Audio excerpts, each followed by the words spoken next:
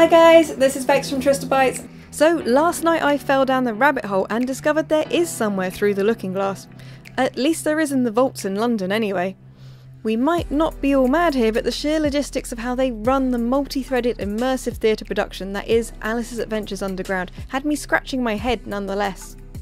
Alice's Adventures Underground is a seriously impressive and expansive production. The first place you see is the themed bar and cloakroom areas with flamingo golf, Wonderland set dressing, etc. before being ushered through to a room filled with writing desks, old photographs, handwritten riddles and letters, and bookcases with books carefully glued so as to appear mid-fall. Whilst wondering how easy the setup might be to recreate in my living room, a figure suddenly appeared on a series of mirrors around the room. She asks who she is before vanishing, and a bookcase opens up into a corridor to start your adventure. After descending into Wonderland and meeting several familiar faces, you get your first choice: eat me or drink me. Grow or shrink, as an optical illusion lets you mimic Alice and decide your fate.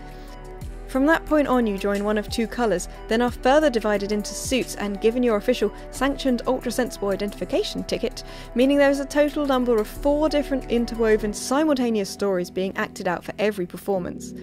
Your story puts you on the side of Her Majesty's Red Suit or the Worm Rebels, and you are only reunited with the entirety of the rest of the group for the grand finale. Comparing the original trailers to the new one and what I saw while there, this run of the show has been much upgraded and added to from the first run.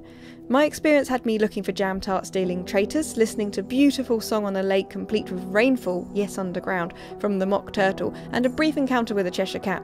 Humpty Dumpty made fun of my name for not well describing my shape, and a chef tried to turn my friend into lunch. Having spoken to others who attended, the stories and locations were completely different, with very few points of crossover, meaning you could definitely attend this twice, choosing to eat once and drink the other, and not see any of the same characters or sets. In fact, they run a ticket option that allows you to do just that, with a discount on the overall price. Everything about this production was exceptionally well thought out, meticulously planned, and the atmosphere and attention to detail of the smallest items, from posters on the walls you walked past to notes left lying around on tables, meant I could have happily explored the set with no cast for hours. The actors for the performance I attended were brilliant. The performances were spot on, with a mixture of prepared lines and ad-libs with energetic banter mixed in seamlessly.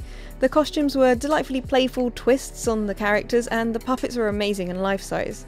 If this show does a run near you, I would highly recommend it. I'd be amazed if it doesn't come back to London for another run, as its extended showing so far has been consistently sold out, even with performances starting every hour.